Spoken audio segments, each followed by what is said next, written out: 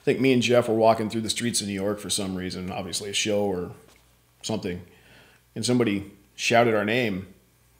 And we're like, oh, what's this guy want? And he says, can I have your autograph?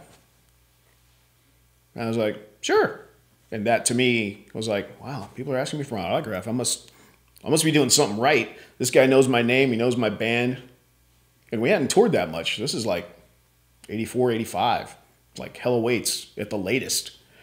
And dude already knew and wanted an autograph. And for me, it was weird, you know. Nobody had asked me for an autograph before, and I certainly didn't expect to be throwing them out, you know. Now, Jesus Christ, I've signed so much stuff, I can't believe my autograph's worth anything. It's weird, and it's just odd that so many people outside the metal genre are sporting Slayer shirts. And I don't know if they're fans, I don't know if they're not fans, but I'm pretty sure half of them aren't. And, you know, it's weird. If you're wearing it because it's hip, I'm not sure it makes either of us hip. If you're wearing it because you're into it, more power to you. I totally get you. The one story that was cool for me last year was when Russell Westbrook was playing the Lakers. My friend sent me pictures of Russell Westbrook wearing a Slayer shirt, and I'm like, that's pretty cool. I can see this guy being a crazy, you know, closet metal fan and just thinking hateful Slayer lyrics when he's driving down the court and dunking on people. But this is cool, man. I'm a big sports guy, so it was very cool for me to see Russell Westbrook wearing a Slayer shirt. But, you know, it's not for me to judge. Is it weird? Yes. Is it humbling? Yes. Do I know which ones are real and which ones aren't? Not a clue. But I got Russell Westbrook. I got you, man. I gotta tell you, Slayer has, the name, the logo has just become such an iconic everyday item. I mean, I get emails because I approve everything you see that's real. And just seeing the names of stores, like the store wants Slayer stuff. You kidding me? Really? But it's becoming that. It's becoming a lifestyle. It's bigger than Slayer. It's totally a lifestyle. Like, this is my lifestyle. You know, I didn't wear camos for this. I wear camos every day. I don't know why. Actually, I think I do know why. This is another good story. Pantera involved. We're playing somewhere in Europe, and we had to get somewhere in Sweden. So the both of us chartered a plane because that's the only way we would get there in time. So I think this was after we played the Sweden show and heading back to wherever we came from.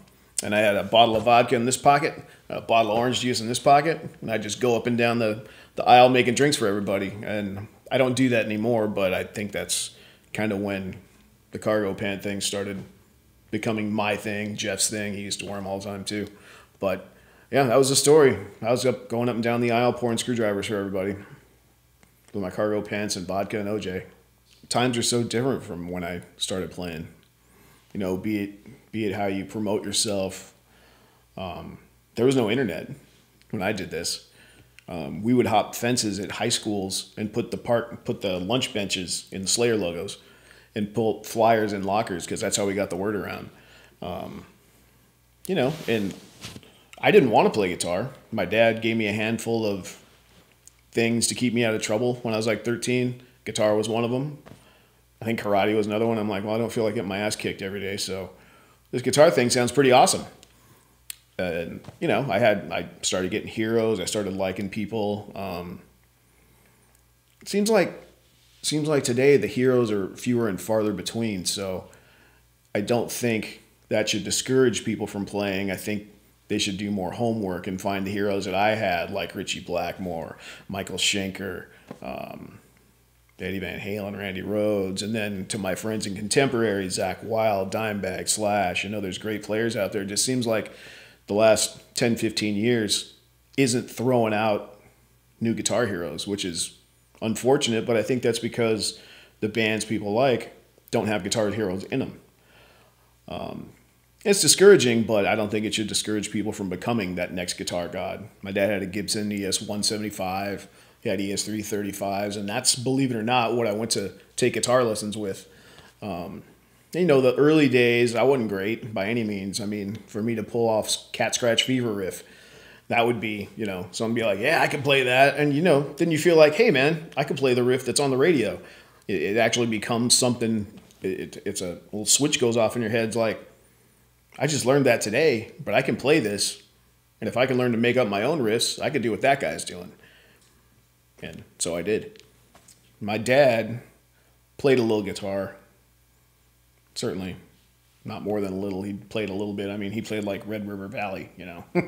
Nothing major. He would just plunk around on the guitar all day. So I think he lived vicariously through me a little bit. And, you know, he used to scour the newspapers and, you know, find guitars that he liked, see if I would like it, you know, and then he would just buy it for himself and I would play it, kind of thing. And one day he came up and asked me if I'd ever heard of BC Rich, and I hadn't. You know, I certainly was not a I know everything teenager. But I think whoever he went and checked it out from, I don't think I went with him. I think either he bought it on the spot or brought it home and saw if I would like it. And, you know, I got introduced to all the active electronics, which I wasn't used to. Loved the idea that it didn't look like a Les Paul, didn't look like a Strat, which are both wonderful guitars, just not for me. I wanted to carve my own path. So the Mockingbird came in my possession. It was definitely first album, second album. Haunting the Chapel is on all that stuff, lots of the early touring. And then I went to BC Rich to order my own guitars. And the first one I ordered was a Warlock that was actually built for me. And then when I went in to get the next guitar down the line, BC Rich offered me that guitar for free. And I'm like, well, cool, but why are you giving me a guitar? I didn't understand. I didn't expect anything. I'm not of this generation to where everything should be gifted to me. I didn't understand. I'm like, I'm nobody, you know. I just went to Europe for the first time, you know. But that's why, because people were sending letters into BC Rich saying, hey, I'd love to play a guitar like Kerry King plays. And then I kind of understood. I'm like, oh, people are calling, asking for the guitar I'm playing, not just a Warlock. They want the guitar I'm playing. And then I got it. Hit it off with the family. The factory was like 20 minutes from my parents' house, so I was at the factory far too often. I knew Bernie Rico Sr. very well, Bernie Rico Jr., Joey Rico. They were like my family, you know, and had a lot of fun, you know, designing the double neck V, talking them into making flying Vs in the first place. We got a lot of history. Probably the first thing that really struck me, and I was already playing guitar at the time, but this must have been, actually I was probably just starting to play guitar when that first record came out, and that would be obviously the guitar god, Eddie Van Halen. I just don't remember when I found what, you know. I mean, I would say Richie Blackmore, he's a god. Michael Schenker, after that Randy Rhoads, and later, you know, still the Judas Priest stuff. Judas Priest is historically my favorite band, and I think that's when I first, you know, said I want to have a 2-guitar band, you know, because the harmonizing and things, it's something you can't do with a 1-guitar band. But you know, later on, I'm still a fan, so I would say Dimebag, I would say Zakk Wylde, I'd say Slash. They're my friends, but I also admire them, and you know, I could fanboy out just like anybody else. It took me a long time to get over that because I still had all my peers on pedestals. So all the Ozfests we would do, I couldn't talk to Tony Iommi for years. You know, I'd just say, hey, Tony, just hide, you know. And then some award show a while back, I presented him some life achievement or something. And then I said, all right, me and Tony are bros. And that was the end of my fanboy.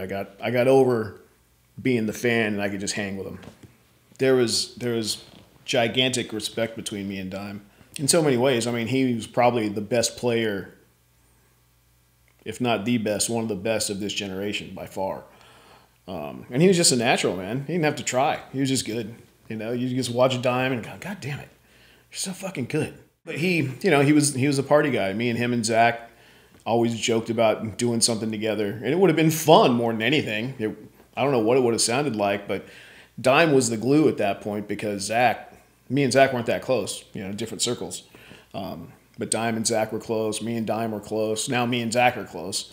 But, you know, we always talk about doing, you know, a guitar metal, you know, conglomeration. And it would have been insane as fuck for sure. But, you know, that didn't happen. There was one point I called up Dime and I said, dude, I think I got the song You and Me Should Do, Just You and Me. And he's like, why, King, what's it for? I'm like, I don't know what it's for. I just know it's a perfect song for me and you to do. Now, snorting whiskey and drinking cocaine. And he's like, yeah, cool. When you want to do it? And they were doing the Damage Plan album. And they were doing press for it, I think. Can't remember exactly. Maybe they're doing press. And he's like, I got a day. Come out and we'll do it this day. I said, there's no point. We don't need to rush it. And that never got recorded. But we both wanted to do that.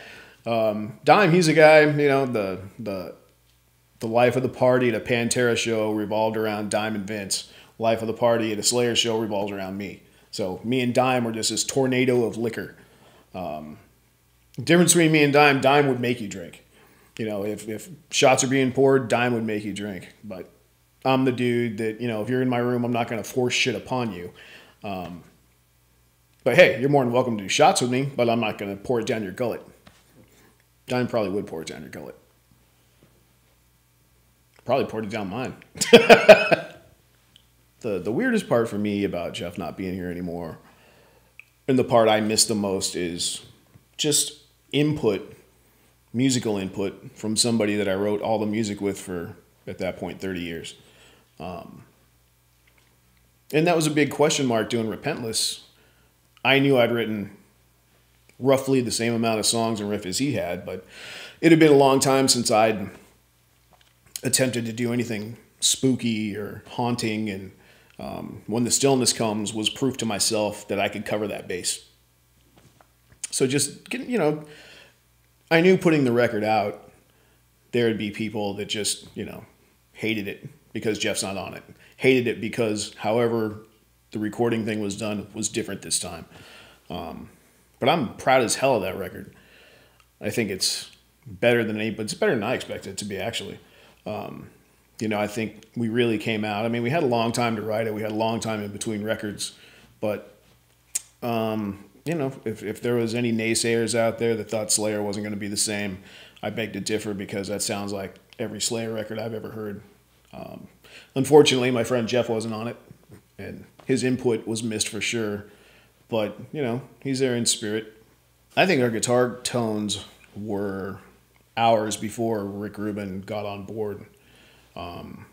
I think the reason that everybody gravitates towards the Rain and Blood album is because that was our first marriage with Rick Rubin. And, you know, I always say when bands are up and coming, bands emulate their heroes.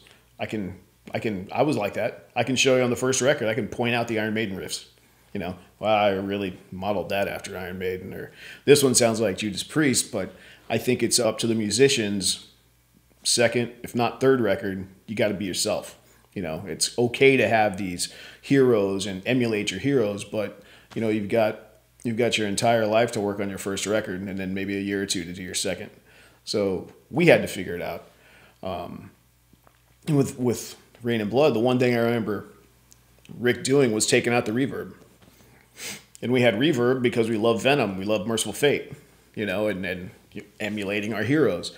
And then when Rick came on board and Wallace, the engineer, took all that away, and it just became a juggernaut of head bashing mayhem. I mean, that record hits you and just beats you in the head for 30 minutes. As you get a cassette, you turn it over and it beats you again for 30 minutes. And it was unique. Nobody was ready for that ferocity to come out of that kind of music, and I think that's what Rick Rubin brought to that record. The songs were already there, the tone was there. He just produced it in a way that nobody had heard us before. The Beastie Boys thing was funny, and it was during the Rain and Blood sessions.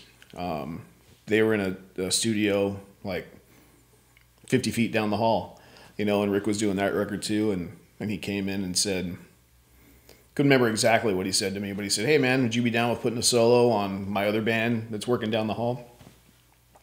And it wasn't one of their funkier ones, you know, it's kind of rock and roll, I think. He said, yeah man, just do something over the top. And I did. Yeah, wasn't much to it, you know. We moved my stuff down the hallway and met the guys and didn't stay in touch, but, you know, we stayed friendly for years and years and then lost touch. But, you know, it's funny because that song shows up in movie soundtracks. I'm like, that's a song I played on. I don't play it every day, so it's not like I hear it and I'm like, hey, not like that. But looking back, it was a fun time. I got to be in a video, and I felt that I wore the nails. I had my whole outfit back then, and I figured if somebody could see me in this video, they're going to think about Slayer. And to me, that was a good point. If I was going to collaborate with anybody, it would have been with Zakk Wylde a long time ago. To me, at this point in my career, if I collaborate with anybody, it would be because Slayer is gone and I need somebody to play with. A riff that I learned that I would consider the most difficult. Megadeth's got some pretty tough riffs. I haven't riffed out on any Megadeth for a while. Years ago, when Slayer played with Megadeth, I think it was 2010, I went up on stage and the original Megadeth played. Me, Mustaine, Ellison, and I played Rattlehead. That's not an easy song to play either. So it can be said for Metallica. Metallica's got some great riffs, but we're all playing that same genre, and you get the right song, and there's going to be difficult riffs for sure. The song we played probably every show since it was written was "Raining Blood." And "Raining Blood," it's got I know Guitar World used to call it the spider hand crawl thing. It's in the beginning when it goes just the precision of it, I mean, you're doing the same thing over and over, but that doesn't make it any easier. And sometimes our drummers, be it Dave, be it Paul, they just take off when we hit that part, and it makes it that much more difficult. But I mean, shit, the breakdown riff in Angel of Death, it's not fast, but that doesn't make it any less hard either.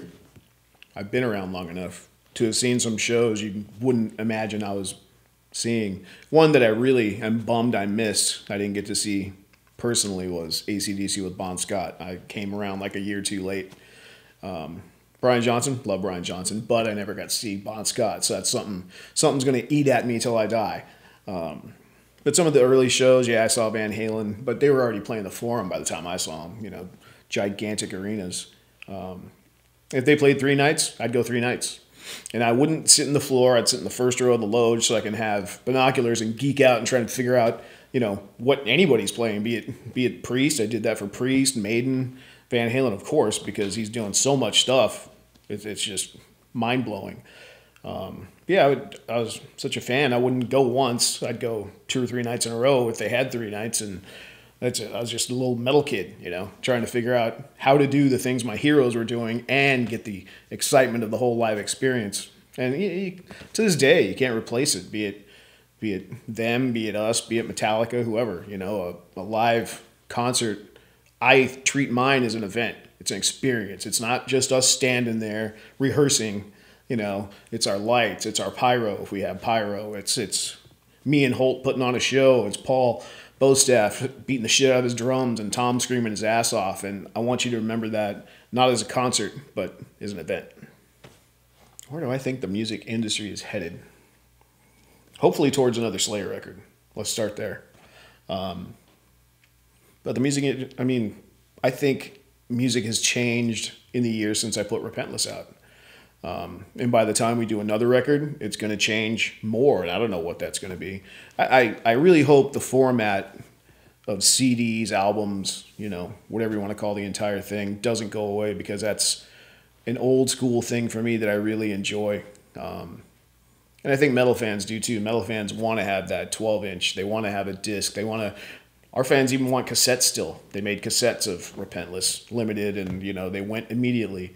So there's a market for this stuff. I hope the market doesn't dictate that the hard copies go away, because that's I've still got all my LPs from when I was a teenager. I still got them.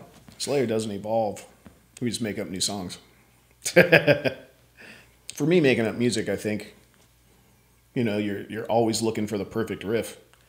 I don't know if we've ever written a perfect riff or if the perfect riff even exists, but I'm excited to what I might make up. I don't know what it is yet. Seems like every record I come up with something, I'm like, man, I nailed it with this one. And then you go on to the next record and you think you nail it again. So are either of those riffs perfect? I don't know. But I enjoy making up music. I enjoy creating things. More than that, I enjoy playing shows. That's the most fun for me. It's not traveling. That's the byproduct of touring. But playing on stage, that's why I still do this. I would rather play on stage than ever write another new song again, because that's what's fun to me. Do I enjoy writing music? Of course I do, but I like playing live better. And no, I'm not done writing music. I'm going to write more, don't worry. But the tour, the time on stage, an hour and a half to where we're feeding off the kids, feeding off of us, that's why I do it. Awesome. So good. Yeah? Eddie? Get this mic off of me. That's great. Killer. Thank you so much.